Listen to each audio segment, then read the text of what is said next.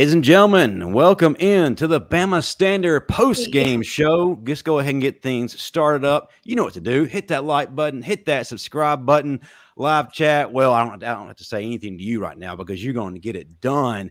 If you're watching the replay, get in the comment section. Show us some love right out the gate. Shout out to Donovan Milliken. $5. Congratulations to Alabama. Dominated second half. Jalen Milroe is gutsy. I hope with a new realignment, we don't lose this game. Go Vols. Okay. We appreciate a Vol being here and being respectable, most definitely. But, hey, we're here to celebrate 34-20 Alabama over Tennessee. Smoke them if you got them, and our panel already is. And we got some representation from all of our shows on this network. We'll start off with Sishi from the Crimson Dynasty. Welcome in. Glad to have you on. And then we got the illustrious Dan James from the Final Whistle. And just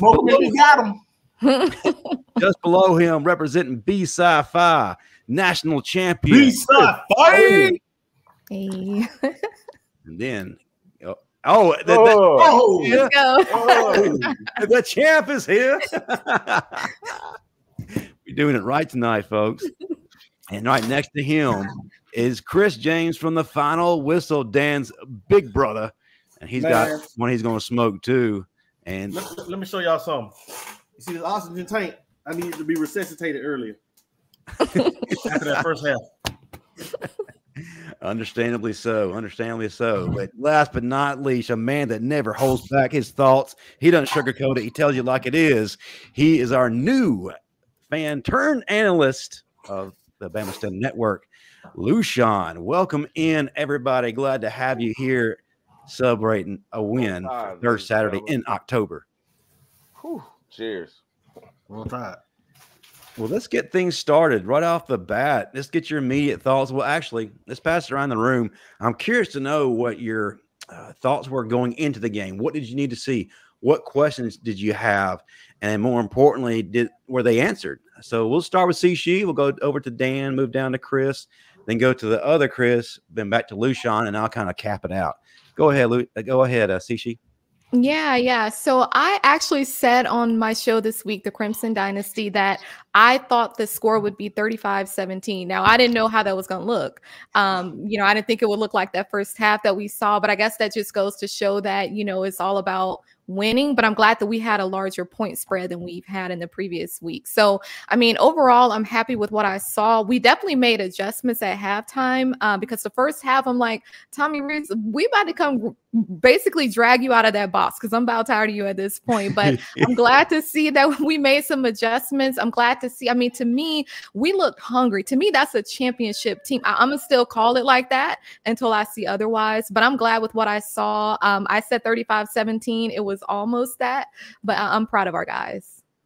Yeah, without doubt. I was close, though. I had 30-20. So I like to claim victory there, too. Yeah. Dan, what you got, man? I know that you had a lot of questions, and you're never satisfied. So were you satisfied tonight? Yeah, definitely. Going into the game, I was concerned, my concerns were, let's minimize turnovers. Let's move the pocket. We're still not doing that, but 3 was utilize Jalen Milroe in the run game. The reason that helps us out is beneficial to us. It opens up multiple run lanes. It complements the run game. So we were able to do that today.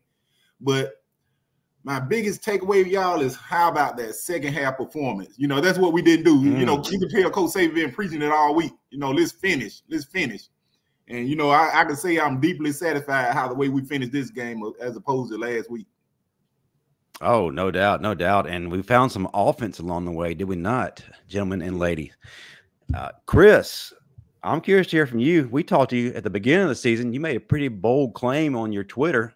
You said we're going to the national championship, and you don't have to hear anything from anybody. Not quite there yet, but tonight's a great start. What were some of your questions, man, and were they answered the way you hoped? I think this game, especially seeing how last game played out, I really just wanted to see how we handle tempo on defense and then how we manage that on offense. With an offense that tends to quick strike, they score so fast. If you can get those guys into quick 3 and outs and then we control the clock, you limit their possessions. and you kind of make them become one-dimensional. And I think in the first half, they kind of got away from us a little bit. But once we settled in, made those adjustments in the second half, got those guys playing behind the sticks, and they started getting some more penalties on offense and defense, I think we were able to play our style of game, and we controlled the tempo and ultimately just close it out. Yeah, no doubt. Before the other Chris gets the baton, what was your overall assessment of the offensive line? I felt like the entire game, they probably turned in their best performance. I think that Proctor only had one oops play, but as a whole, I was very pleased with what we saw, and it put us in positions to where we could do more. I was really excited to finally see some growing up of sorts from this group. Yeah, I definitely feel like our eye discipline was a lot better. They blitzed a ton, especially early on in the game.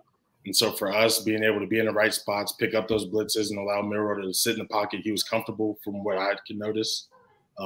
We didn't have as many chips as I thought we would have, but they played pretty good one-on-one. They passed off the games, and Booker's amazing. Yes, he is. He was a man amongst boys today from what I saw. I love that. T-Book, man. Hey, what about Jaden Roberts? We thought that he was down and out, looked like he was literally on his last leg. And I guess somebody prayed over it and filled him with the Holy Spirit in the second half. Well, before the second half, and he came out there and he played like a man pissed off. Ray Lewis always said pissed off for greatness. And he looked the part on several drives. It wasn't just Booker destroying people. It was Roberts. My gosh, I'm so glad that he's been inserted in this lineup. Yeah, he looked good. He looked really good. And he's always been somebody in the program that's like extremely strong, extremely fit. And so for him to finally get in, especially with still trying to figure out how to get his experience like ramped up a little bit, learning on the fly, for him to fill in and then overcome some adversity, it was really good to see, and that's a really good growth moment for him. No doubt. All right, Don Parker, $5. Not pretty, but I have to do it because I hate Tennessee. Still low down, still dirty, still snitches. Smoke them if you got them. And they stink. RTR. Chris James, the moment is yours, sir. Over there looking like Shaft. It's Elroy. It's Elroy. Oh, it's Elroy James, y'all. We have a celebrity in the house. Elroy. I'm fast. But man, seriously though, it was a tale of two halves. The first half, it was hard to watch, man. It was hard to watch. It was tough, but I knew we had something when we Milroe got, I think it was a strip sack, a strip sack when they recovered it inside I think it was inside the 30, maybe even inside the red zone, and they only got 3 points out of that because I feel like if they would have scored if they would have scored a touchdown, would have made it 17-0. Yeah. Mm-hmm. It was made it 17-0. And now you're talking about two different ball games as opposed to 13-7 and 17-0. I mean 13-0 and 17-0. So that was a big stop by the defense and kind of what shifted it for me as far as our defense getting stops. But I think the last big play they made was that touchdown pass before half when they went up 20-7. Yeah. After that, man, we went on a 27-0 run. That was a thing of beauty, man. It looked like the Saban teams we know. You know what I'm saying? Those 2015 to 2020 offenses that we've had in the past. I mean, we just put on a clinic, man. And what I was most excited to see was Jason McClellan getting 100 yards on this Tennessee defense. Yeah, because they've been pretty stout, all year long. And to see us to be able to run the ball when to put a game away, to ice a game away, man, that made me smile, man. That's that murder ball that we're getting back to. But overall, man, the second half of we played the second half coming out of halftime, nobody's beating us. It's because I feel like our defense is good enough to keep us in every game, no matter if we're playing Washington, Ohio State, Michigan, doesn't matter who we're playing. And now you think about it, we get a week off, we get a chance to prepare for LSU 2 weeks, and with momentum, and heal up too, and heal up, right? Yeah. And how about Trey Amos, man, coming in the second half? Yeah, and to be able to have that third reliable corner that can man, that's huge, man. That's huge because you think about when number 5 went out for Tennessee, that was it for them. Yeah. Because whoever came in behind him, it wasn't. You could tell it was a drop off. So, just to be able to have guys step up and Jahad Campbell, man, I could just keep going on for days, but I'm gonna let Lucian have it. Hey, before Lucian has it, Crimson Kings 499 defense shutout. Second half crowd was crunk. Second half after the opening touchdown, my Cuban tastes sweet with that maker's mark. Love y'all. Roll Tide.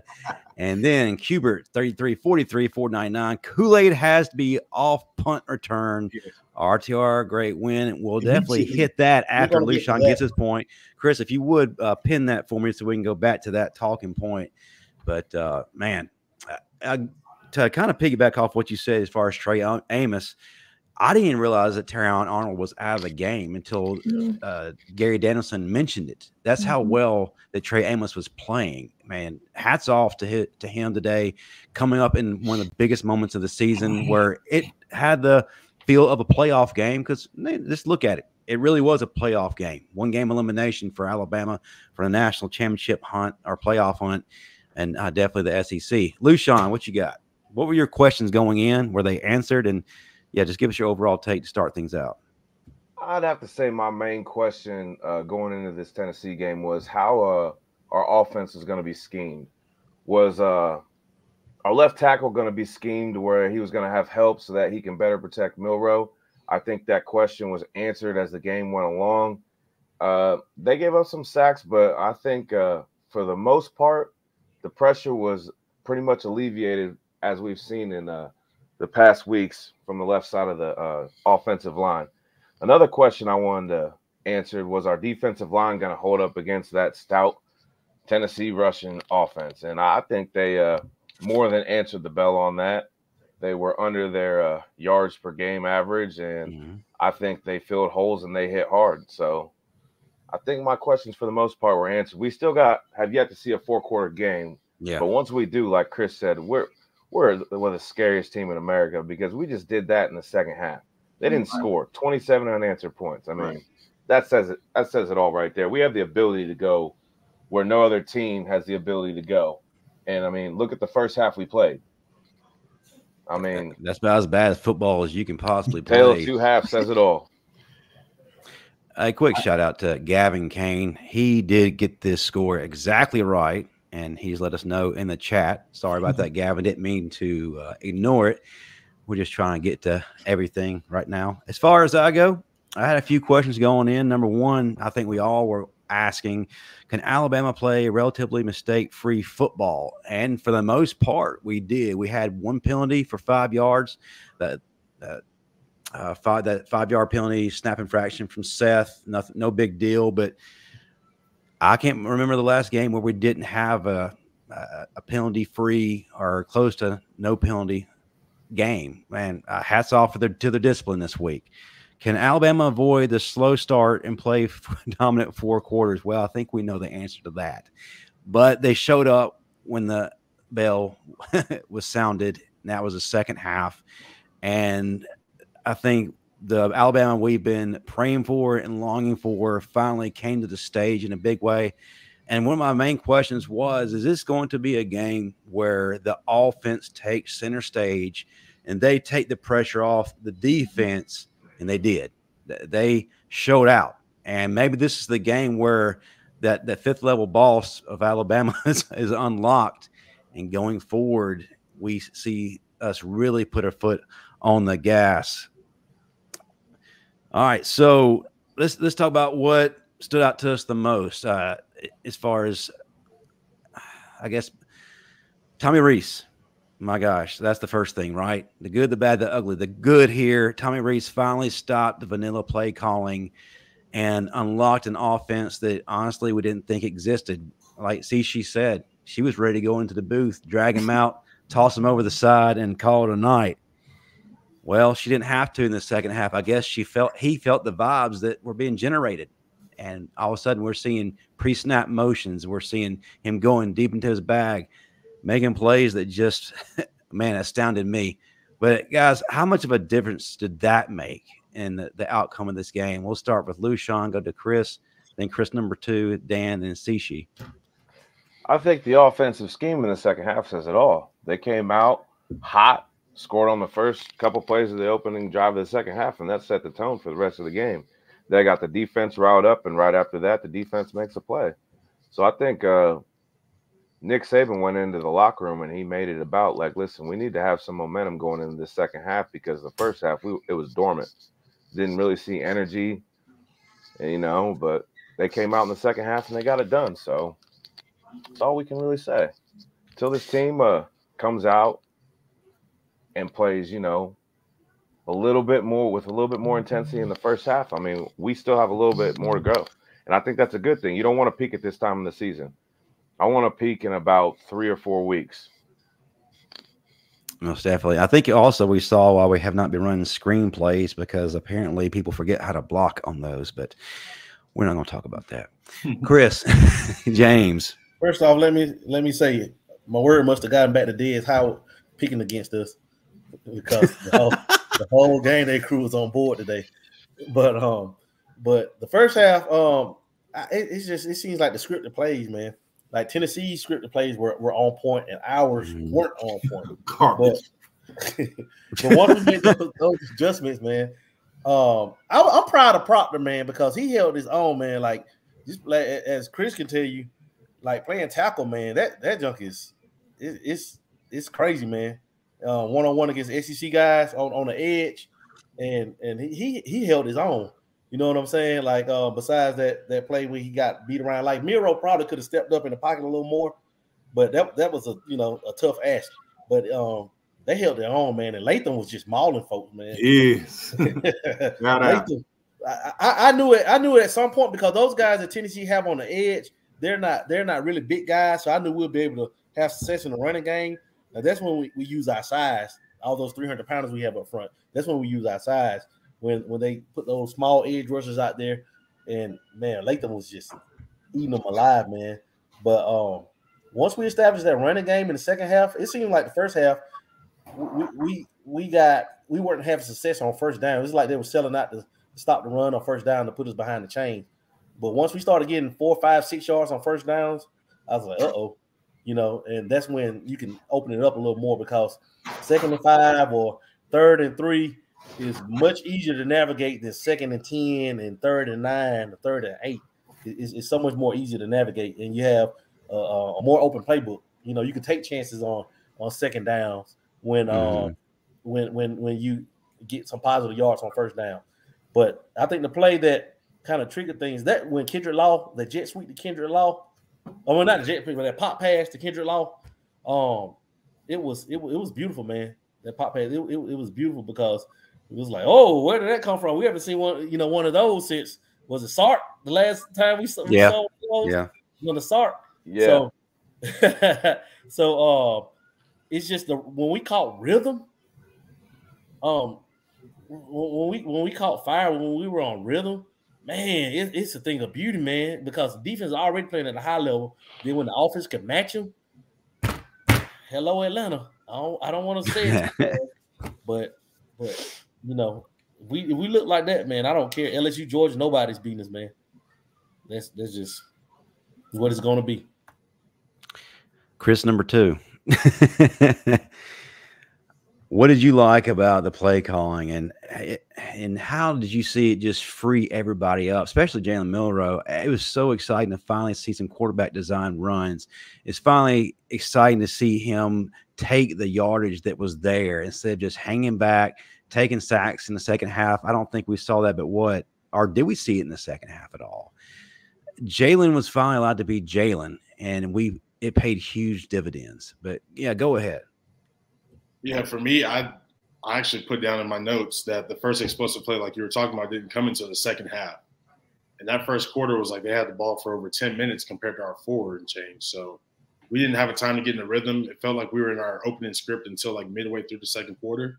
But once we got that jet sweep, everything kind of opened up. We got into the perimeter. They weren't able to tee off as much on us on those double teams and triggering the linebackers up front. They had to kind of play sideline to sideline. And I think, like you said, when we get Milroe involved in the running game, that's an extra defender that they have to worry about. Yes. He's probably the fastest player on our team. And we've got to be able to mix things up. We can't get so predictable to where it's inside zone drop Right. back, inside zone drop back. I mean, defenders live off that. They watch film. They've seen his history at Notre Dame, Coach Reese. They've seen all of that. So they know what we want to do, and they know where our weaknesses are. And it's our job to kind of like mitigate those weaknesses and move things around. So we saw some motions. We saw some pop passes. Even if we don't connect on screens and deep shots, we have to do it to keep them honest a little bit. But just giving them something different to look at, even if it doesn't work. Don't let them get comfortable and make us one-dimensional. Shout out quickly to Timothy Pass, $1.99. One penalty, only one. Yes. Hey, Justin. Hey. Can you just imagine Milroe, like what we saw today with his legs, Milroe against Jaden Daniels in 2 weeks? Just the ability of both of them to run the ball. Man, that's going to be whew. Man, if the Jalen Milroe of the second half goes against Jaden Daniels, oh my gosh, the treat we're going to have placed in our laps. My gosh, that's going to be some great football. I like Milroe's chances. Dan. Yeah. Did you call Tommy Reese on your phone over there at Waffle House in between shifts? I'm gonna make a confession, y'all. Uh-oh. I missed that first second half score because I was so pissed. Oh. You know what I'm saying? I'm not gonna lie. When I heard the phone go off in the group text, I was like, okay. But yeah, man, I was mad after that score right before the half. Man, I went butt chugging. You know, butt chugging. But seriously, but man, Chris, where's your boy that was here last week that said, you know, Tennessee was going to be, and I said it was going to happen. He said, no, this is the same team that ran 250 yards. Man, we hate Tennessee. Yeah, where is he? Bring him on. Give him a call. He's crying, man. Good. I hope he's crying. I don't think up till next week.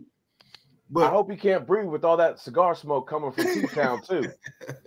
But, you know, with that said, you know, one thing I want to make since it's my turn again, man, let's get Kool-Aid the hell off of punch. Let's do that.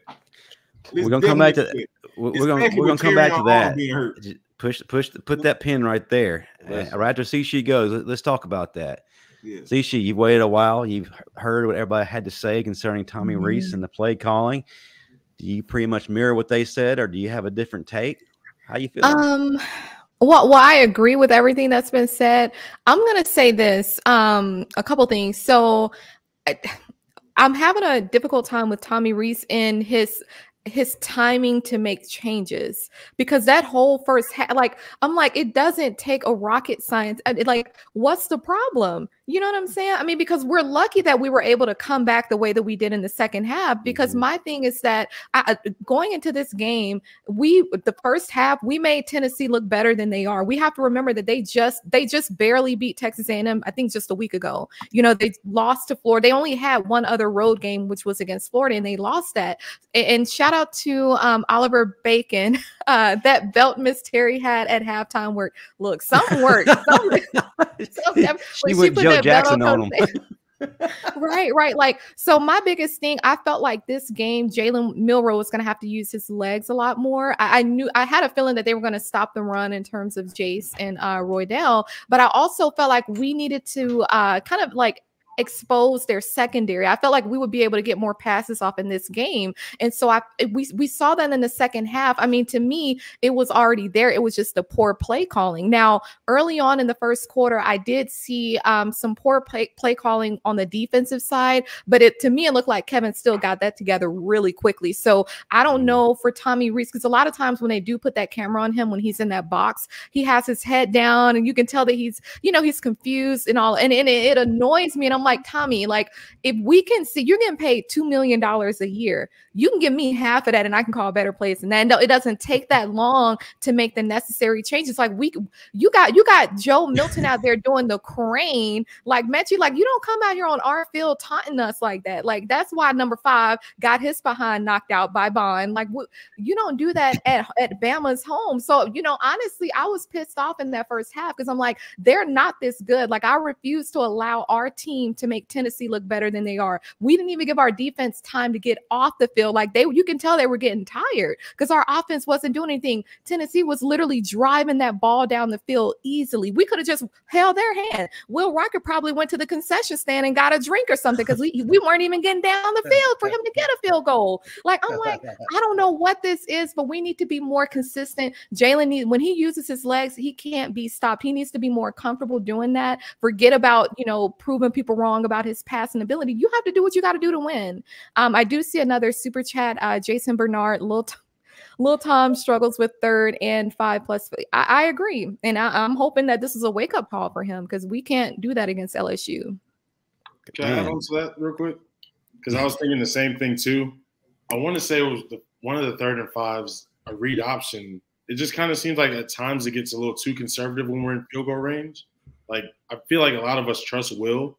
He's come through in big moments most of the time, and I think you can afford to be a little bit more aggressive in those situations. You can take a shot down the field. If you do have a tendency to run the ball, we can run a little bit of play action or even get on the perimeter. But just like basic read options and conservative play calling in situations where we have playmakers that can make those plays, I just feel like that's kind of what's holding this offense back a little bit as well. Yep, man. So we're going to pass the offering plate after Pastor Sishi's sermon. I was touched, weren't y'all? Oh, there's your first drop into the offering plate from D Pickett, $4.99. I said it before, Bama like to make teams look better than what they are. Really do. My gosh, I think that was just it's not so much of that. It's because Bama gets everybody's best shot. Well, yes and no, but we do a lot to add to that. We are our own worst enemy at times. We do, man, but you gotta understand, man, that A on your chest, man. That when you wearing that Alabama brand, man, team folks come for you, man. Like, we get people's best shot. You gotta understand, Joe Milton hasn't been 5 for 5 on a drive all his life. You know what I'm saying? And he comes out. I'm serious, man. People are. He was 9 of 9. Owens, Chris, since you've been under Saban, when you played under coach, when y'all watch film and you get to the game, it's like, damn, this boy is really. We didn't see that on film. Like, people take it to another level, man. When they play Bama. Definitely, yeah. There's some people you just like. We didn't really talk about him too much. Like, where did he come from? Yeah, always one person per game that's like that. Yeah. All right, so let's address it because we've been talking about it throughout the show, and we've kind of held back, and so we could have some time. And then it's in the chat. It was definitely in our group text earlier on. Kool-Aid, phenomenal corner, shutdown corner, did great today playing defense. But here's where the problem lies. Him as a punt returner, it's a liability. And again today, for whatever reason, he shies away from punts and puts us in a negative situation. Thankfully, it did not manifest in a way that could have hurt us. But if we continue to allow that to happen by either keeping him in or corralling that behavior, it's going to put us in a situation we might not be able to escape from. So, folks, let's go around the room. How much of a liability is keeping Kool-Aid at punt return right now to this team? And if you were to take him out, who would be his replacement? Cici, let's start with you. Then we go to Dan, Chris, and Lushawn. Yeah, I definitely think, he's good for what he does at corner. But to me, it's clear. I mean, honestly, we lost some good field position a couple times tonight because of that. I mean, maybe Kendrick Law we could put back there. Somebody else can go back there. Now, I will say, and I said this this past show, the Crimson Dynasty, that I wanted to see Kendrick Law more. Lining up as a receiver and getting a couple receptions, and I'm glad that we saw that tonight. But yeah, I would move Kool-Aid from that because to me it's obvious that he doesn't feel comfortable, and I can see a team taking advantage of that to where it can really be costly. So I would go ahead and pull him at this point. I mean, keep him at corner, let him do what he does there. But yeah, I think it's that time. Officer Daquan Menzie, welcome in, sir. Glad to have you with us. B-Sci-Fi. National champion winner. Hey, are you at the jail? Did you bring somebody in? Is that where you at right now? I'm off the road, bro. I don't do any of that, man. Oh, okay. I got you. Well, welcome in, brother. You're in here late, but we're glad to have you nonetheless. You've heard kind of what we started talking about. I want to get your take on it, and then we'll go back to the order we established. But yeah, your thoughts on Kool-Aid as punt returner. Is that something we need to go forward with? Do we need to make a change? What do you feel, man? Y'all know how I feel about Kool-Aid. You know he needs to be off the punt return, man. You've seen the mistakes that he made today. It was a couple of them where he could have downed and he didn't, bro. So I just don't understand why we continue to keep him there. Like I said, probably 3 episodes ago, maybe I said put Kendrick Law back there. You see what he did today on the sweep, on the jet sweep. Man, he has the ability, man. So I think we need to make a change there. So that's how I feel about that. Kendrick definitely does have that second gear. If you saw him on that jet sweep, it looked like they may have had him in the backfield, but then he just stepped into another level and he's around the corner just like that. I think that would bode well for him if he's returning punts. Dan. Yes, definitely. There's no way you can justify keeping him back there, because Saban, he trusts ball handlers, but he's not handling the ball. He's not fielding the punt. The first step, fielding the punt. When you're hurting us when it comes to field position, you're letting the ball bounce for another 15 yards when you can simply come up and catch it. You don't have to return it. Just catch it. Another reason it's not a great idea at all to have him back there. We got Arnold hurt. You know what I'm saying? We get Kool-Aid hurt. You can't justify having him, because right now he's hurting the team. I'm just saying like that. And that's my guy. But he's hurting the team when it comes to being a punt returner. That's all I'm gonna say on that. Okay, Chris, what's your take on it? Does a change need to be made? I'm kind of conflicted because the history of Coach Saban in Alabama is our best players play on special teams. That's how it's always been. And there are times where he's definitely the best returner for the team, but when he's not fielding punts and he's giving up like vital field position like that, you kind of got to get into the mind of him, figure out what it is. Is it he's not seeing the ball right? Is he tired? Like kind of what's going on? I think he should be in the role in an emergency situation. I wouldn't suggest keeping him out there full time like everyone else has said. I do like Kendrick Law. He's got some explosiveness. He can definitely do some work in open space. But I think diagnosing the problem first and figuring out what it is so that if we do need him down the line, he can step in. But no, it shouldn't be full time. For sure. That's a great take. Chris James. Man, get that man from back there. I'm just saying, because I don't care if you don't return a single punt, bro. Like, think about it, man. If that would have been a 1-score game and that would have happened, like, that could have cost us. That could have sent the game to overtime. You know what I'm saying? Like, at least fair catch the punt. That's the first thing. Fair catch it. Like, you don't have to be a dynamic punt. Look at Georgia. When was the last time UGA had a dynamic punt returner? Hey, man, Lad McConkey is dynamic, sir. Man, come on, bro. Who? Who? That's sarcasm. What I'm saying is, I mean, just think about it. Like, you just put somebody back there that can at least field the punt, man. That's the first thing. And the guy, like, because in probably the last 3 weeks, man, we've lost at least 100 yards. So he hasn't fielded the punt in about 3 weeks, man. Besides, I think the one he caught today, and he didn't even try to. He tried to return one, but I mean, it didn't. He lost yards on that. Yeah, think about the last dynamic punt return we had on this team was the kickoff that Terry Arnold returned back? Who was that returned? Somebody else. I think it was Terry Arnold. Got called back. Yeah, that was the last dynamic return period that we've had. So we've been lacking because usually, man, they used to be think about in the past how that changed field position for us, man. Jalen Waddle, Javier Arenas, Eddie Jackson. You know what I'm saying? Like that, when you can flip the field like that and you can get a first down just by receiving a punt, just if you receive it field it on a 10 or just return it to the 23 or something. But dude, you let it roll. It bounced on the 20 and rolled like down to the 3-yard line or wherever it rolled to inside the 5. So just field it, man. But like we said, I would have personally have loved to see Terry Young back there return the punt. But with him being hurt, obviously he's out of there. Right. Give me a receiver, man. Give me somebody that's lacking time, that's looking for more snaps. Kendrick Law. Isaiah Cole Bond. Adams. He's dynamic. Shaz Preston, somebody sure-handed. You know what I'm saying? Or even what's my guy Henderson? What's his name? Emmanuel Henderson. Emmanuel Henderson. Or Jan Miller. Somebody, dude. You know what I'm saying? Jan Miller. Somebody.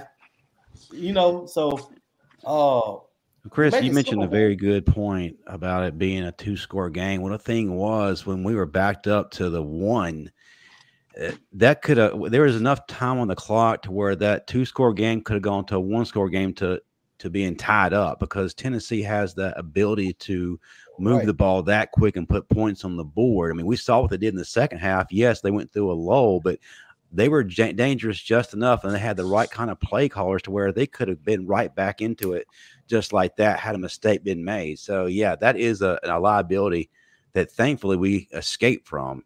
All right. Real quick, Otis Jackson, Will Reichard is invited to the cookout. No doubt, no doubt.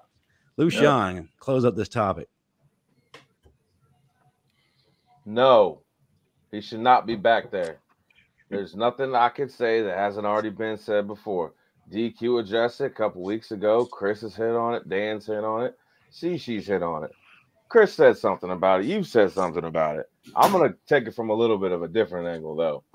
When I see Kool-Aid in the pass get a punt, he doesn't necessarily look for ways to run. He just tries to play keep away from the defense. I need somebody that can make their way through a defense that isn't necessarily going to shy away from contact, a la Kendrick Law or Emmanuel Henderson Jr., because we need someone back there that, and to be perfectly honest, and this is what it might be, speaking to what Chris was saying, he might be worried about getting hurt because he is our starting corner. And now if that's in his head, we need to go ahead and alleviate that pressure and just let that man play what he's at Alabama to do. Just be a shutdown corner. Go ahead and do what he needs to do, because we do have plenty of other people that can at least secure the punt. Like y'all said, we don't need somebody that can be an electric returner. We gave up 15, like almost 50 yards off just the ball bouncing. Yep. All we got to do is have somebody back there that can secure it. That's all we need, flat out. Let me ask this. Could it be draft stock protection? That's what I really think. Because think about it. I know it has to be in the back of his head. That's how Eddie Jackson got hurt. Eddie Jackson was on his way becoming a first rounder before he returned the punt and had a season ending surgery. And that last one, he fair caught, and then like at the last moved out the way. Yeah, but and if that's the case, and he is scared to get hurt, then take yourself out. That's plain and simple. Why continue to put yourself back there and put us in negative situations? And he tiptoed too much for me. He's too much like his footwork isn't what it needs to be as a return man. When I think of return man, I think of somebody that has dynamic footwork. And him, to me, he is a smooth athlete. He is a technical athlete. But when it comes to his actual footwork on the field, we have people with better footwork. I'd even rather see Jermaine Burton back there, because at least it's going to be explosive. It's going to be with an attitude. Oh yeah, it's going to be explosive. That's what I'm saying. We need someone back there that can change the dynamic of a game. That's what a return man's supposed to do. They're supposed to be electric, and we haven't had nothing electric come from our punt returner. If anything, it's been negative. Right. All right, let's talk about a positive, guys. Let's talk about energy. Energy is the big thing. It's something we've been asking for from our sideline since last year, or maybe even the year before. But Coach Saban had a plea for the fans this week on Hey Coach, where he asked people to show up and show out, get that stadium rocking. And I've been in Bryant-Denny, and Chris and DeQuan and Chris James. When it's so loud, things are deafening. It's almost silent because it's so loud. And for the most part, up until tonight, it's been like you're at a golf tournament. That's what we got. And I think that also has contributed to the lack of energy on the sideline. And I think we've heavily criticized the team for having no energy on the sideline, not getting in each other's faces, not getting up, screaming, yelling, causing a ruckus. I think if the stadium is like that every game, and it fuels the energy of the players, and then it has a pivotal part in the outcome of a game. So let's talk about what we saw from Bryant-Denny tonight and the players and how it contributed to this game. Daquan, start us off, then we'll go to Chris Owens, Chris James, Lushan, then Cishi, and Dan. Yeah, man, I think the crowd was way better than it was, prior to this game that we played tonight. Well, today. It matters, man, whether they know it or not, man. When the crowd is into the game, man, and they're giving you that extra confidence, bro, that helps you play better. That helps you play better, bro. And I think if we can continue to get that support from the fans, man, I think our ceiling is very high. That's how I feel about it. Chris Owens, as a player, what does it mean to you to have Bryant-Denny at that level? Yeah, it's especially for those types of games, big rivalry games. It's a really big help. There were always games that us players knew in the locker room that these are the games we got to bring our own juice. We probably will be an earlier kickoff, or maybe a team that's not as good. Like, we'll probably need to generate our own energy. But when you have the fans like that, it's electric. Everybody's involved on the sidelines. Everyone's bringing their mental intensity to the field and on the sidelines as well. It's unmatched, and I don't think anybody can beat us in Bryant-Denny if we have all that. Truth. Mr. James. Yeah, man. It's never been I've been in Bryant-Denny for 3 Tennessee games. No, 2. Because we play them on odd years. For 2 in 01 and 03.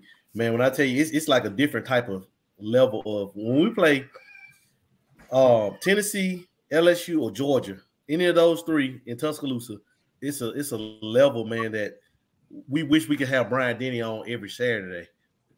You know what I'm saying? Because, man, we definitely fed off the crowd, man. It matters, man. When you're on defense, man, and that crowd is just deafening. It's like you feel like Superman. You know what I'm saying? And when you're tired, it gives you an extra boost. It's just something about crowd noise, man. When Bryant-Denny is live, man, it's a tough place to play. And I believe that today may have been the loudest we've been since pre-COVID. Like, yeah, probably since the LSU game, 2019. Yeah. Yeah. You're right, Chris. Shout out Brian Thomas, $1 super chat. We appreciate you, any and everything. And we just need you to change that color of your avatar there. Lushan, how big of a difference did crowd noise make? And ultimately, do you feel like it had something to do with getting that sideline right? I think it did, especially coming out in the second half. I think it was important to have everybody hit the reset button, including the crowd, because I kind of felt like in the second quarter, the crowd was kind of taken out of it, which with good reason we all were. But they came out in the second half with a different type of energy, and I think that crowd helped fuel our offense and, most importantly, our defense, and being a little bit more physical and being a little bit more prideful in what they're doing. Because, I mean, they came out in the second half and just kicked the living tar out of them. That's flat out what happened. We still hate Tennessee. Go ahead. Let me get your thoughts, Cishi. You've been quiet for a while. Because they still some snitches. You ain't lying. I hate Orange. Still some snitches, man. They still snitching. Nah, look, I would say 100% wholeheartedly, because I always say energy is transferable, but I don't think it's just amongst the players and the coaches. Like, why even go to the stadium if you're gonna sit up there and look crazy? You know, like for me, it's like, okay, let the players feel that, because they don't have a problem getting online and talking trash if we don't perform well. So keep that same energy when you're in there needing to show support, or just stay at the house, you know, because when I was there, when we played Texas, I was like really feeling some type of way. Like, I'm like, I can't be louder than everyone else in here. Like half the time they were sitting there looking dead like zombies. So it's like, okay, well, if you can be as vocal as you are when you're talking trash about Jalen Milroe or the players when you get online, but then when you're out here at the game, you sit up there just wanting to get on the camera and getting on TV, then what's the point? So I think we need to show, I don't care who we play, we need need to show up like that every single weekend, even at the away games. You know, I think we need to do better as a fan base. You know, we need to show more support. And like I said, we're not Walmart fans over here. We're not going to wait until the end of the season to go get a shirt or act like we're finally supporters. No, if you're a fan, be a fan and stick to that. I'm tired of it. I'm tired of it. Man, That's I got right. a lot of great clippable material from David done spoiled us, man. He done spoiled us. That's what it is. He done spoiled the heck out of us, man. Hey, Nelson brings up speaking of Walmart fans. Speaking of Walmart fans, man, yeah, don't come jumping on the bandwagon now. What are we, 7-1? Exactly. Nah, going back to the house. Going back to the house with your Walmart shirt. Like, we don't need that. And speaking of Nelson, he mentioned Reggie Ragland and Ryan Anderson. I thought I saw Courtney Upshaw out there too, right? He was, right? Out there too. And I think they put the camera on him, number 41, when you had Chris Braswell out there chasing down Squirrel White. Like, why is he down? Why ain't no DBs down there? Like, you know? Hey, for real. Shout out to Braswell. He actually was staying with him. Hey, that was Kool-Aid. That was Kool-Aid, DQ. Hey, that was Kool-Aid. You seen him turn his back too? He ran with the other receiver. Yeah, I know you seen that. I know you seen that. Yeah, you know me, man. You know that was Kool-Aid. Because if Reggie, Ryan, and Courtney have something to say to the defense at halftime, I don't want them to score another point. Dan, in so many words. So many words. Did you acknowledge super chat from Around the Ham?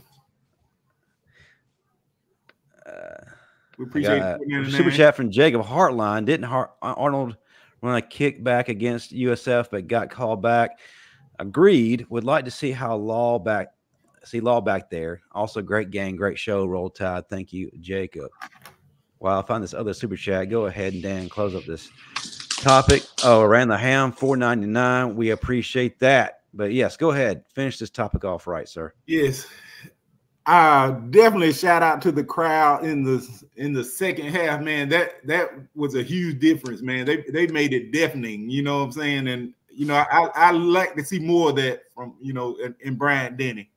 You know, so it's a great shout out to our fans that we're being hard on, and they answered Coach Saban's call in the second half. Yeah, they definitely did. All right, this shift now to where we go from here, guys and lady. We had the big win. We showed up the way that we've been asking for in terms of offense. Where do we go from here? What is in the training on the off week? What is the mindset like? How do we approach LSU? Daquan, start us out, and then let's jump up to Chris Owens and Chris James, Lushawn, Cishi, and Dan. Man, I just think we gotta start off how we played the second half, man. If we can do that, man, I don't see nobody beating us at all. I don't see nobody beating us at all, man. I think we have to get out of that complacent mindset because we tend to. For some reason we are a complacent team, man. We play with a lot of complacency, man. A lot of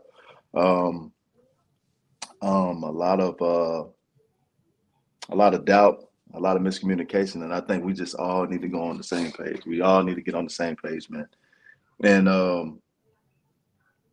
as far as just where we go from here, man, I think our ceiling is still very high. I think our ceiling is still very high, man. I need to see more communication on the sideline, man. Even off and on the field, man. I just think we all can just do a better job all together, man. So I think our ceiling is very high. No doubt. Chris, what's the thought going forward? What do you address in the off week? How do you get better? Talk to us about that and then LSU. I think one of the best things that we did during the bye week, especially when I was playing, that was the time where we really honed in on our identity, figured out who we wanted to be as a team. If we had some stuff that we did well in the previous weeks, let's build on that. Anything that we didn't do well, but we wanted to bring that forward, we worked on that a lot. Getting a lot of guys healthy, getting some younger guys reps, figuring out who can help us down the stretch when we need to play. If we get in a situation like Auburn 2021 where we need a receiver to step in, Corey Brooks steps in as a freshman, makes a big play. So you find those guys in the bye week. And as far as for LSU, You get 2 weeks. I trust Coach Saban more than any other coach in sports. If you have extra time to prepare for somebody, build on what we've done, and get ready for a big game because that's going to be another must-win game. Every game from here on out is pretty much a playoff game. God, no doubt, no doubt. Chris, pick up where Mr. Owens left off, and based on what you saw tonight, can the offense be consistent and replicate or better this performance against LSU, who already leads the SEC in offense? Well, we better. Shit. I mean, excuse me. But this is a Christian show, sir. I think I heard that. but yeah, man. But the off week, that's usually this. It's usually the time that you get healthy. Number one, you clean up. You have extra time to clean up some things, and then you find the guys that who are going to carry you through the month of November and beyond. Like Chris said, like if a young guy who's you decide if you're going to redshirt him, he may be at that, like right now, maybe at that fourth game. You decide if you're going to go ahead and burn that red shirt on him, or if you're going to kind of things like that, man. And who's going to be the guys you roll with the rest of the season, and also I think that the offense definitely can. That's something they left something to build off of, and I think they definitely can do that. This is the week you really clean up and fine tune things. Like this week, I expect this week pretty much to be, especially the first part of the week, to be heavily fundamental. You're going to see a lot of guys out, a lot of guys on the training bike, a lot of guys in the training room, a lot of guys missing practice, and it's going to be younger guys getting reps like the first part of this week, and then towards the later of the week, you start inserting some LSU. But I think that we take what we did best today and kind of build on that and kind of like implement that because like I said, LSU's defense is nowhere near as good as Tennessee's. So we should have success offensively. And man, if we find that success we had today, we might be able to thump them, because I know it's gonna be a rival game. LSU's gonna come in, but I just expect us to get more stops on them than they will on us. But in order to do that, we definitely have to hone in on the pick up where we left off. One penalty, like that's a blessing. Wow. Yeah. Compared to last week. Dave E, best comeback since 2nd and 26 to win the Natty in Georgia. Then we got a super chat from Brian Thomas, $3. Campbell is a grown man. More jet sweep with law. Yes, please. We like some of that. Right. Lucian, let's get your perspective on going forward. One thing that Chris Owens mentioned was finding that November warrior. We have yet to see Justice Haynes take a big role, and I feel like he can be incorporated in this offense because he can be very special. Who do you see being the November warriors that maybe we haven't seen just yet? I got a list of about 3 or 4 of my November warriors personally, but I thought we saw one of them take the field today in Trey Amos. For sure. He stepped up in a big way, and I think they're going to lean on him a little bit more with rotational wise, with something we talked about in the final whistle, bringing him in at corner, keeping Malachi when he gets healthy from his head, and putting Malachi back deep with Caleb Downs to shore up our coverage a little bit more, where Jalen Keys tends to struggle. But I also think on the defensive side, I think this week might be the one we actually might see the transfer Justin Jefferson, because Jaden Daniels does give a unique kind of dilemma when it comes to the quarterback, because he's shifty and he's light on his feet. And I'm not taking anything away from our linebackers or what we've seen between Campbell, Lawson, and Chesman Marshall. But Marshall is very heavy-footed. Lawson's got to command the defense, and Campbell's got to be in coverage.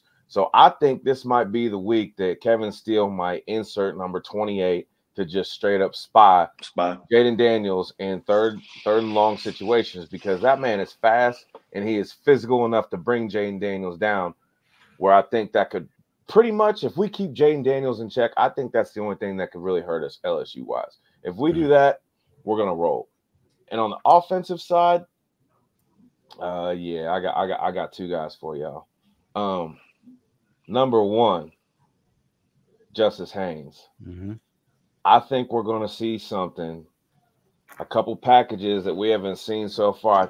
I think they're keeping them under the hat for these big games coming up. And someone that you guys have forgot about, well, I haven't forgot about, but Kobe Prentice. Kobe Prentice is going to be my winter soldier, because I'm going to tell you something. Kobe Prentice in a one-on-one situation, he's winning that 9 times out of 10. And I feel like because everybody's going to be concentrated on Burton. Everybody's going to be keen on Bond going deep. You got Kobe Prentice as a Swiss Army knife, and that boy's feet are quick. So that's my 3 November Warriors for y'all. All right. Sounds great. Sishi, take over. What do you expect to happen in this off week? And then your thoughts going forward to LSU. Well, I think, starting tomorrow, we need to get Tommy Rees all the help he can get.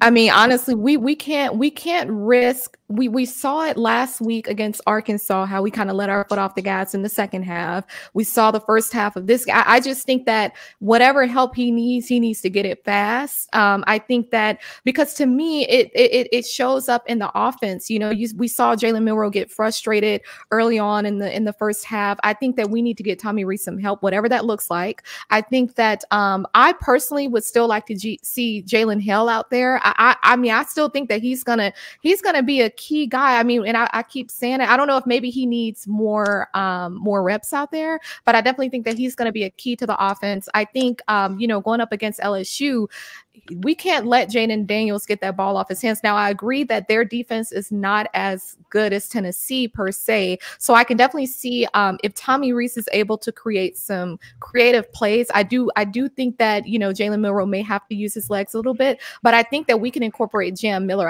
I'm still a big, advocate for him, because I feel like with his size and his speed, I think that we can kind of get, some positive yards, maybe 5, 6, with him. But I definitely think that, one of the keys for us playing as well as we did in the second half today was basically what we did on the first drive, the first down. I think getting those positive yards up front. And I saw I think CJ Dupree, he didn't get a reception until the third quarter. I think he only had one. Now I remember he got banged up a little bit last week, but I'm thinking going into the game against LSU, we definitely have to see more carries with the tight ends, whether that's CJ Dupree, Amari Nyblack, Robbie Ooze. It was good to see him out there blocking today. But I just want to see going into this season, there was a lot of talk about Malik Benson, but we see who's been showing up, Jermaine Burton, and he got that dog in him. Not anything against Malik Benson. I think that he's going to get some some explosive plays too here and there. But I just think that Burton is going to be one of our go-to guys. I think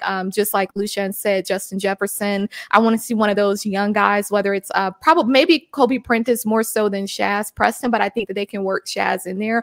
But I think the key to the offense is going to have to be, because how can we keep asking Jalen Milroe to be more consistent and to do X, Y, Z, but the play calling isn't really working in his favor? To me, you got to have both. You know what I'm saying? I feel like we talk about chemistry between Jalen Milroe and the receivers or whomever, but what about the coaches? I don't know if Tommy Rees needs to get out that box. I don't know what needs to happen, but it needs to happen fast. So I definitely think that, we have some opportunities ahead of us every week. People say the same thing, like, oh, this is going to be the game for Alabama every week. So they're going to say that about this game against LSU. But I think that, looking at Trez Marshall and Jihad Campbell, Jihad Campbell, he did everything today that we wanted him to do. So I just think that, the defense, I believe we're good there. I think the offense is going to really come down to Tommy Rees and what he's able to do. And you mentioned a very key point right there. Get him help, and help needs to come right now, because as Davis Lewis Love has pointed out right here, don't forget, Brian Kelly knows Tommy Rees very well. So this is a situation where he can't be predictable. He's going to have to really earn that paycheck in this game and go above and beyond. Be creative. You're going up against your former boss, and your former boss knows your tendencies. And it's time for the student to defeat the teacher. So what are you going to do at this point to make that happen. And then I'll let you take over from that perspective. But we got a few super chats before you do that. Around the ham 499, proud of the team. A few observations. Why can't Milroe hit anyone in stride? Why aren't they playing whistle to whistle?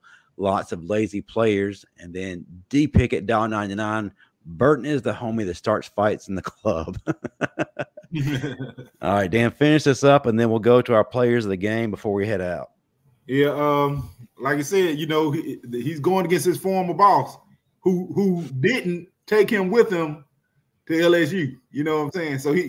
So this ought to be personal for Tommy Rees. But see, she did a great job of talking about Tommy Rees.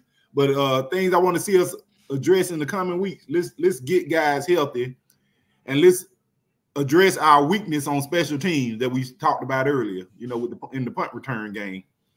But our November Warriors, man, it's gonna continue. It's gonna continue to be the same guy that it had been. We're gonna ride Tim Keenan. I don't remember the last time we had a nose tackle, probably Quentin Williams, play this many snaps and be effective throughout the game. He controlled the line of scrimmage even while being double teamed. So he's the guy that makes it all happen on defense. Tennessee tried; they couldn't get the run game going. And that's the only thing really that kept us in the game in the first half. It could have gotten ugly had they been able to gash us with the run. So his play, especially in the first half, that is the reason we won the game. Yeah, you're absolutely right. I love that. All right, now it's time to go around the room. Let's give our offensive and defensive MVPs of the game. Just a few stats for those who didn't really keep score at home. Alabama had one penalty. That's right, folks. One penalty. Jalen Milroe was 14 of 21 for 220 yards and 2 touchdowns. Had an interception that we really can't, throw on him. It bounced off of Jermaine's helmet, or shoulder pad, rather. Jace had his best day of the season, 27 carries for 115 yards and at 4.3 yards per carry and a touchdown. Isaiah Bond had 3 catches for 77 yards and a touchdown. And Jermaine did his thing, 4 catches for 62 yards and a touchdown. But we need to know what y'all thought. Who stood up to you? Who were the difference makers in this game? Maybe it goes beyond the stat sheet. Let's start with Sishi, then go to Dan, then Chris, and Lushan. Right. So because I can't just name one on defense, I have a few. I'm gonna do the same for the offense. I would say offensively, Jason McClellan, of course, because to me, Tennessee made it difficult all game for him to run, but he still was able to make some effective plays. And I think it's just his style of play, even after the initial tackle, if you will. I think Jason McClellan for sure, Jermaine Burton for sure too, because I think just that dog that he has in him. I mean, to me, it makes him one of those relentless players that you can rely on. So definitely Jermaine Burton, and then of course Isaiah Bond on offense. But then on defense, I would say Dallas Turner. He had a few big plays, even if it was just rushing Joe Milton. I think he had some good plays. I would also say Chris Braswell. I mean, I think we saw him throughout the game. He's been in his game after game. He's been consistent these past few games. But then also Jihad Campbell. I mean, this guy, like he's been doing his thing. So we have to, give him his props. But those are my 3 on both sides. Strong selections. Dan, what'd you see? Yeah. My offensive MVP, I'm gonna say this guy had his best game, and I actually think he made some money today. It's easy to go with Jason McClellan, but the guy who actually did an outstanding job, and I think he had his best game as a Alabama player, that'll be J.C. Latham. For the job that he did in the run game as well as pass pro. I think he had his best game as an Alabama player. On the defensive side of the ball, I got 2 players. I got Jihad Campbell. Of course, he was second on the team in tackles with 10. And Chris Braswell with 2 huge sacks. Those are my 2 defensive MVPs. I like those choices. Chris Owens, what you got? Who you got, rather? Well, I'll be kind of predictable. For my offensive player or players of the game, I'm going to go with the 2 guards, Jaden Roberts and T. Book on the other side. I think they played really well. They had a very, very big role in this game. Tennessee's front 7 is very strong, and especially with them plugging their backers and blitz as much as they do.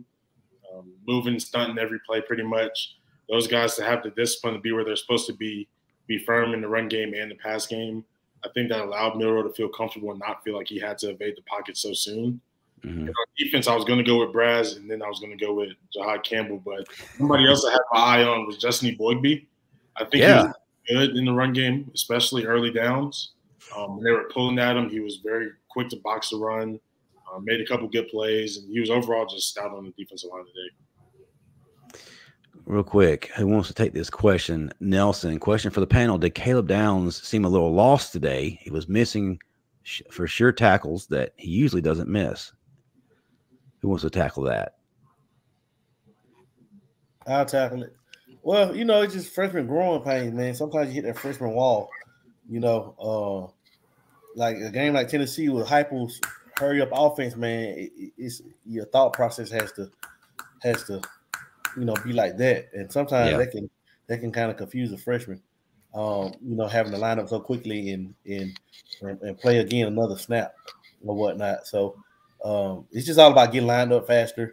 And as it'll get better for him as he sees this more and more as the year goes on. I just attribute to him being a young guy.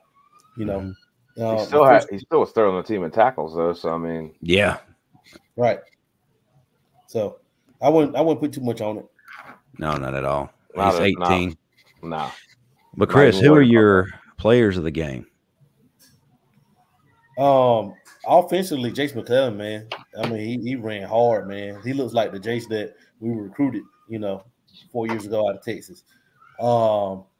Defensively, Jahad Campbell, man. That wasn't he a difference maker out there, man? Like it just looks so. It's just I don't know how to explain it between him and Tresman Marshall. Tresman Marshall is a pretty much downhill, you know, he got heavy feet type of linebacker. Right. But Campbell, man, scoop and score for a touchdown. He made some key third down stops on some passes that were out in the flat. That, you know, that he made some sure tackles on. Braswell balled too, man. Braswell balled too. So it's kind of tough between those two, but Jahad Campbell, just the impact he made, man, just how we just shut him down second half. Like Tennessee didn't score a single point in the second half. When the last time somebody could say they probably shut down the Josh Heupel offense like that, you know, in the second half? So I'm going with Campbell in special teams, man. You got to give it to Mr. Reliable, you know, Will Reichert. Hey, Burnup's Mr. Reliable too now. Yeah, Burnham about our boy, but. Yeah, but let me ask you, I love Burnham, but is he the best punter in the country? No. Yes, you can say Will Reichert is the best kicker in the country. Yes, you can. Yeah. So, those are my three: McClellan, Campbell, and Reichert. Lushawn, who you got? Who are your MVPs? You know, my offensive MVP is a little bit different because I feel like this guy brings attitude. And I like attitude. I know a whole bunch of Bama Nation wants to hate on this dude for his on-the-field antics. But I love Jermaine Burton.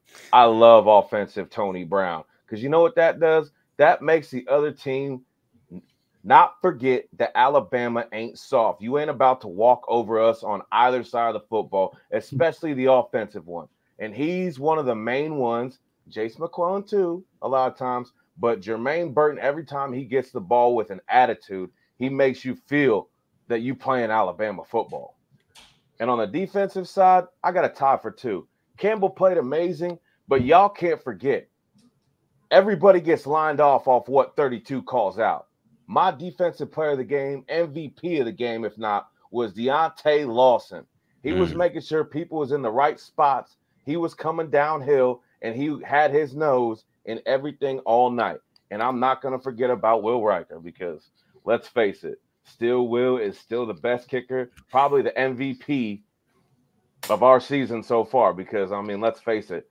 Oh, we're 3rd and 5, and Tommy Reese is like, well, we're just going to keep it simple because Will's going to hit a field goal. And, well, it is what happens, but you got to be a little bit more aggressive. You know, at least make Will sweat a little bit. I mean, he goes out there like, oh, hold my juice real quick, coach. Well, you know, Lushawn, he went to the concession stand in that first half. I mean, they couldn't drop the ball down the field.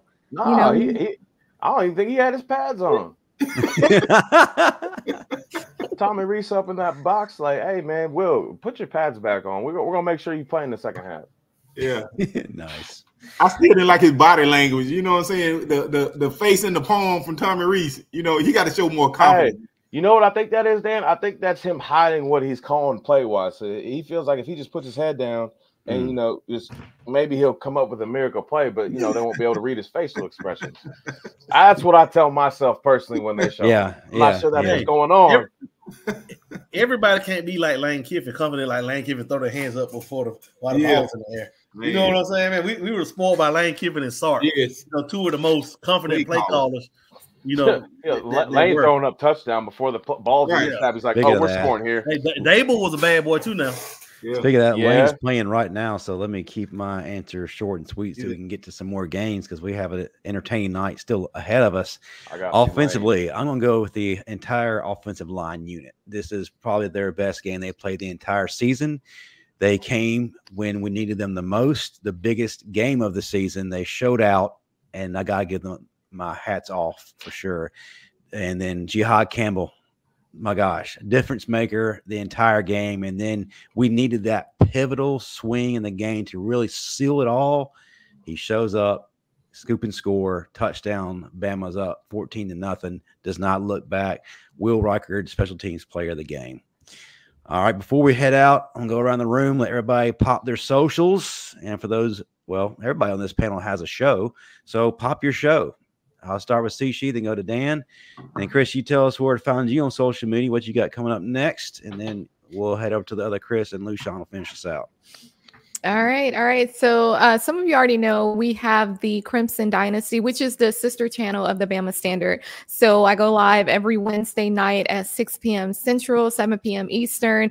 I've been having Coach Smook on a lot lately. So, you know, we break it down. Like one thing about me, I like to analyze our opponent. I mean, because how can you beat your opponent if you don't know what to do against them? So I like to really break down our upcoming opponent and just talk about, you know, what it's going to take for us to win. But I don't want us to just, because to me, there's a different mentality between winning versus going in, you know, with the goal to dominate. And honestly, that's Bama football. So that's really what I would like to see. But be sure to tune in every Wednesday night. And then also my social, primarily on Instagram, is beauty_of_intelligence. So you'll see it on the screen there.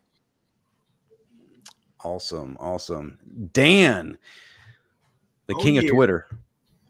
Twitter, at Final Whistle Dan. That's the handle there in front of you. You can catch me every Tuesday night, 9 p.m. Eastern, 8 p.m. Central.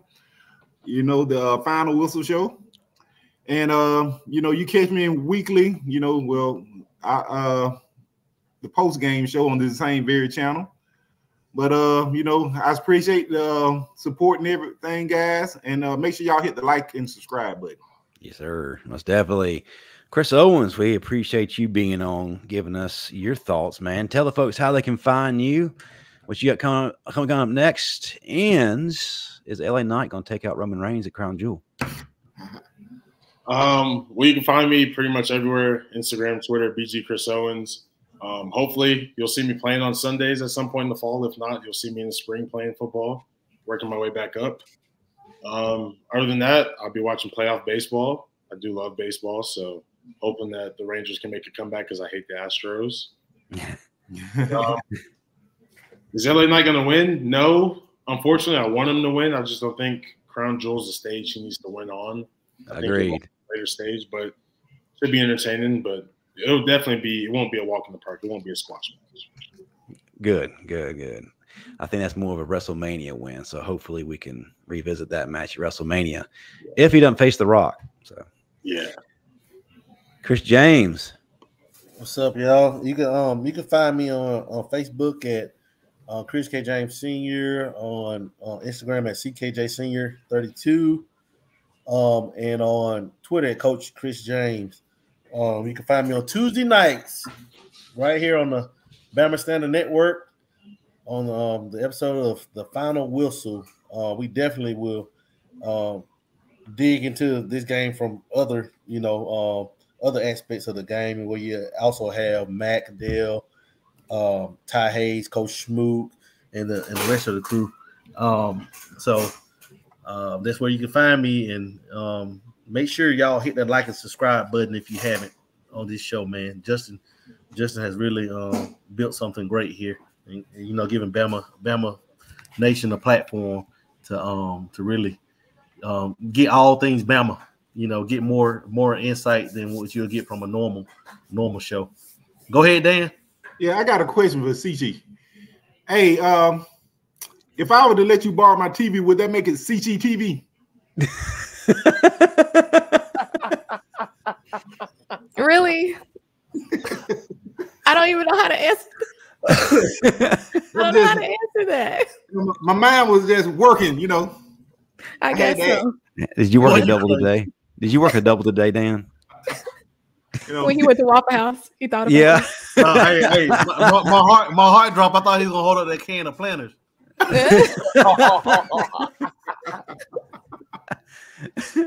Lushan, where can they find you, sir? Man. Oh, y'all know you can find me on Instagram, Lushan. Same thing on Facebook. My Twitter handle is actually in my tag, Lush21. And you can find me on Tuesday nights also with Chris, Big Dan, and Justin sometimes on the best show. No offense, CC. The best show that we got, CC. Still there. But the final whistle. Wait a minute. I'm just saying, man. Do I need to remind you of the flagship show? Hey, look, you lucky I got stuff to do and I can't be on here dragging you all night. But yeah. Hey, you have my personal information. I'll go back with you. I ain't scared. It's whatever. Wednesday night on the Crimson Dynasty versus battle between Sishi and Lushan. Hey, I'm down. We can get it in. I'm down. No, a great show. I thank you to everybody on our panel. I thank you to everyone in the chat that made this show do what it did. Remind everybody to please follow us on all social media platforms at the Bama Standard, on TikTok at _Bama Standard. We have a brand new website, thebamastandard.com. Check out news, articles, and everything you need to know about what we're doing. Also, too, Tuesday night, 6 p.m. Central, 7 p.m. Eastern, the Bama Standard, the flagship show. And as my panel definitely mentioned, the final whistle, 8 p.m. Central, 9 p.m. Eastern that same night. Then Wednesday night, Sishi will bring it home for us with the Crimson Dynasty, 6 p.m. Central, 7 p.m. Eastern. And then we bring it all to a close at the end of the week with a Bama Standard post-game show. Great show, everybody. Great show. Smoke them if you got them. Yes, sir. Alabama 34, Tennessee 20. Smoke them if you got them. Y'all. We ain't talking about them zooties. We ain't talking about puffing on zooties. Look, we sent them snitches home. So damn right. We still hate Tennessee. We hate Tennessee. And as Chris Owens is reminding everybody, the champ is here. What's wrong with that orange? Smack.